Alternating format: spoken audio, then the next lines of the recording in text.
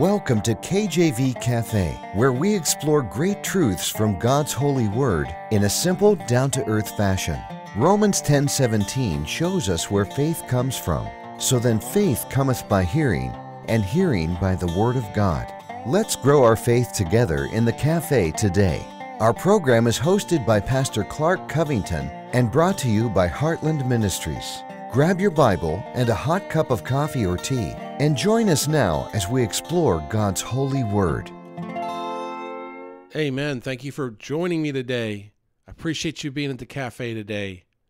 Today I want to talk about a subject that maybe some of you are going through today. You know, it's occurred to me, some people out there, maybe this is you, feel like they're swimming in very deep waters emotionally. They maybe were splashing around and having fun at one point, and then all of a sudden the water kept getting deeper and land started to become afar off. And now they're swimming in deep waters and they feel like the waves are starting to pick up, and how long can they tread that water?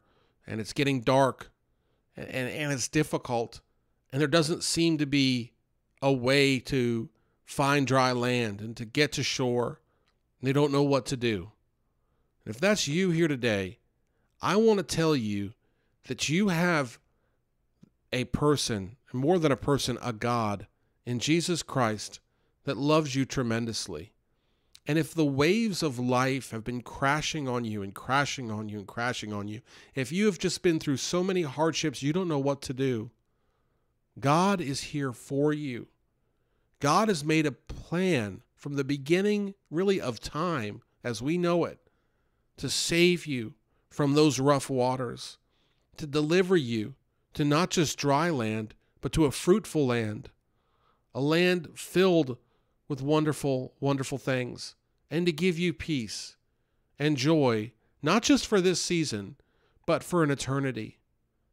So if you have been in the trials of life, if you've been in the throes of life, if you don't realize what you're going to do, if you can't figure it out on your own, and if everyone you've ever gone to talk to doesn't have an idea either, why not try God?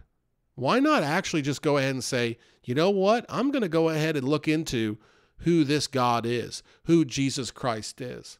And I'm going to tell you a few things today, but as you look into who Jesus Christ is, you'll find that he's an ever-present God in times of trouble, that he's there in the hardest times. Not just there afar off, but there within you, feeling your pain, helping you through it, giving you peace, giving you discernment. We understand this to be the person of the Holy Ghost. That's the Holy Spirit. And you get the Holy Spirit when you're saved. And to be saved, it starts with realizing that you're in deep waters, right? Many people today, whether willful ignorance or just plain ignorance or whatever it is, believe they're not in deep waters. They believe that they're having the time of their life and that tomorrow is going to figure itself out and they're just going to live for today and not worry about what happens at death, what happens even in tragedy. They don't worry about these things. They just live day to day and they say, well, God hasn't struck me down yet, and a lot of people in the world live like this, so I'll live like this too. And that is the problem. That is that hard heart. That is that mind that the Bible would call reprobate. The idea is that we're not thinking on godly things, we're thinking on worldly things. And the first step in being saved is understanding our own need. Again, I painted a picture, a dire picture of an individual being deep in water and not knowing how they were going to get out of it. If we don't realize that that's us without Jesus Christ, we'll never be able to be saved because we will never realize our need for Christ. I know a man one time told me, we were praying for him to get saved, and he told me through a relative that he didn't need to be saved because he never did anything wrong. And I laughed because I could kind of relate to that. I went to a fundamental church for the first time, maybe 10, 11 years ago, and the old preacher's up there spitting and hollering, and I'm looking around saying, oh, he's a lot of bad people in here he's preaching to. Glad that's not me. And I spent a fair bit of time thinking that I was above that preaching until that hard heart started to melt and I realized my need Oh, my desperate need for a Savior. I'm asthmatic, and I didn't even know what that was. I moved down to North Carolina from South Carolina. I didn't think it'd be much difference. But here in North Carolina, the allergies are brutal. In South Carolina, I didn't have a single one. But I come to North Carolina, my body freaks out. I develop asthma, and I had trouble breathing, and it was untreated, and it was getting worse and worse, and I was wheezing, and I was laying in bed, and I just felt like a hand or a foot was on my neck, and I couldn't breathe. And I just looked to the Lord and said, Lord, help me breathe. Lord, help me breathe. And for the first time, maybe I understood that it is God that gives us breath. It is God that gives us life. Do you understand that today? It is Jesus Christ, our Savior and Lord, that provides the life. That you, my friend, if you have not been saved, you're the one out in deep water. You're in uncharted waters, friend, and you will drown and go to hell if you do not accept Jesus Christ as your Savior. Now, that's some tough truth, but that's the truth, amen? The Bible, as I understand it, talks more about hell than it does about heaven.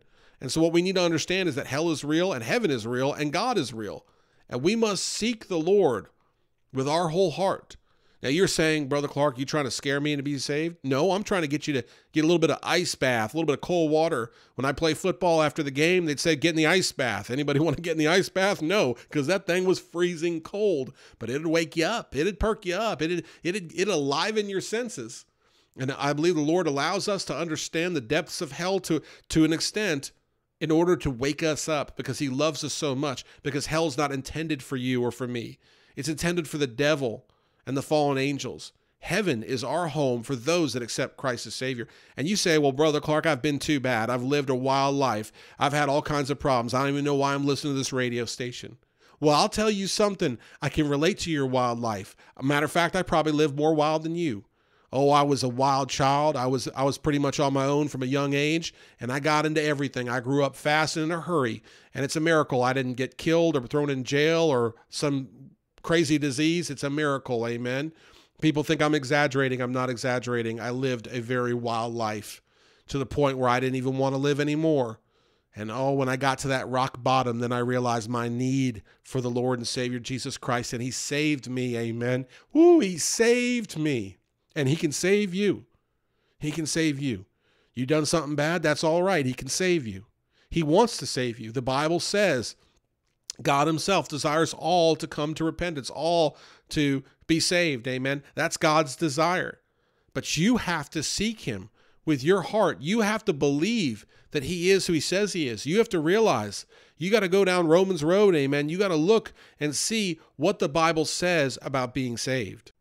So let me start here. Romans 3:10, as it is written, there is none righteous, no, not one. That means here in the Bible, we're learning that nobody is good enough to be saved without Jesus Christ. For all have sinned and come short of the glory of God. Romans 3:23. This shows us that everyone's a sinner. The very best person, the most prestigious person, the richest person, the one that helps every old person across the crosswalk every single day, the one that gives all their money to the poor. If they haven't accepted Christ as Savior, they are not saved. Amen. For all have sinned. We all fall short. You want to get into the technicality of that? Look at God's laws, look at his commandments, and you'll know that we all break them.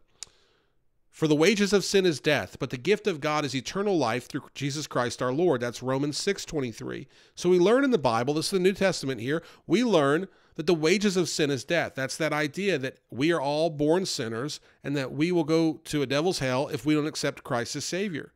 But the gift of God, see, it's all God's power and it's his gift, is eternal life through Jesus Christ our Lord.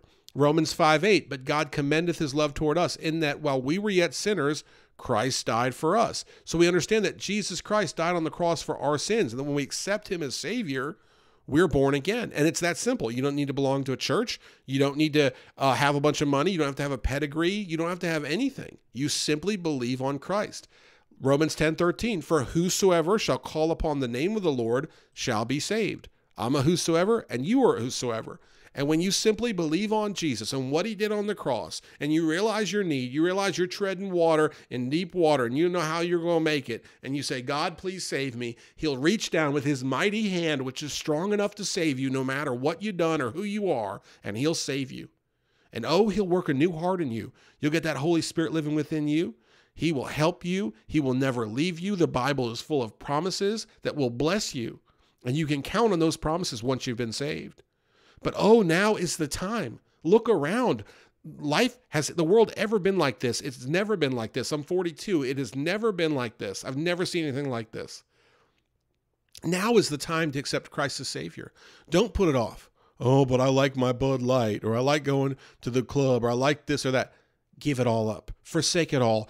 Accept Christ, and you'll be the happiest person on the planet. Amen. I promise you. I've never met a true believer that wanted to go back. I've never met someone that believed on Christ that said, oh, I had it better in the hog pen. Not one. Amen. When you trust Christ, your only regret will be that you didn't do it sooner. He is a mighty God. He is a strong God. He died for you on the cross at Calvary. His book is the living word. It'll teach you, instruct you, and edify you. And it all starts with you believing on him. But what is the problem? What is getting in the way? Life?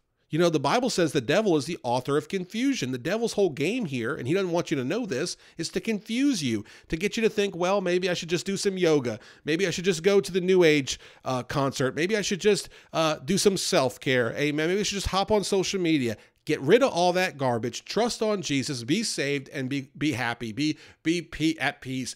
Be in love with Jesus.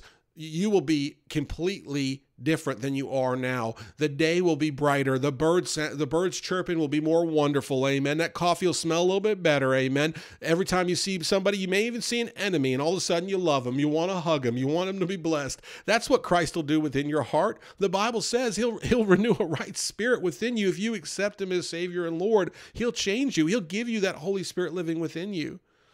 Oh, how God is so wonderful and so loving and so perfect. And oh, how we fall so short. And it all starts with realizing that need. And so if you feel like those waters are crashing, and if you feel like you can't win for losing, it's time, friend. It's time to accept Christ as Savior. Do it now. You can do it right now. If you're in the car, pull over and just ask him to save you. You can do it right now. You don't have to wait.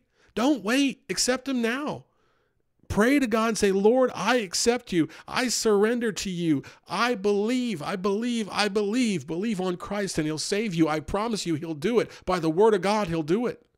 And then once you've been saved, once you've accepted him, get you a Bible. Get you a King James Bible. That's my best one. That's the one I use. Amen. Get you a King James Bible and start going to church. How do you find a good church? This is the measure of a good church. How much do they study God's word? How much of the sermon is God's word? How much of the church is about God's word? It's all about the Bible. You find a church that is Bible believing from beginning to end and doesn't compromise or change it. And that is the basis. Of course, there's a lot of other variables, but that's the basis you want to look for. Be saved, accept Christ, get into a Bible believing church and believe, have faith, and God will work a miracle in your life. I am a living testimony. I am a witness to his power. He has completely changed me. I am unrecognizable as a person to who I used to be, and God gets 100% of the glory. 100%. I did nothing other than believe. And when you believe, he will change you. He'll make you new. Stop holding off. Stop making an excuse. Stop pretending like it's going to be okay. The way to peace in this life and eternity in the next is only through Jesus Christ. It's only through Jesus Christ. Believe on him today, friend. I urge you, I plead with you, don't wait till it's too late. Believe on Jesus and you will be blessed. I promise you. I thank you so much for listening. Take care. God bless and amen.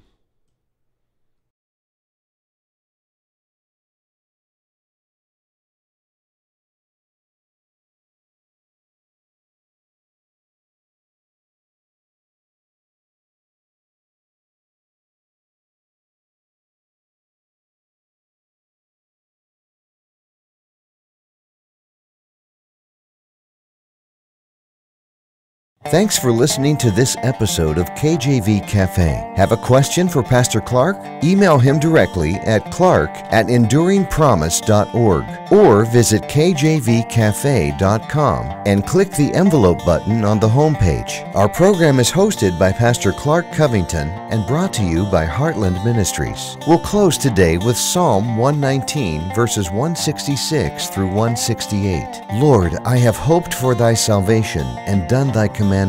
My soul hath kept thy testimonies, and I love them exceedingly. I have kept thy precepts and thy testimonies, for all my ways are before thee.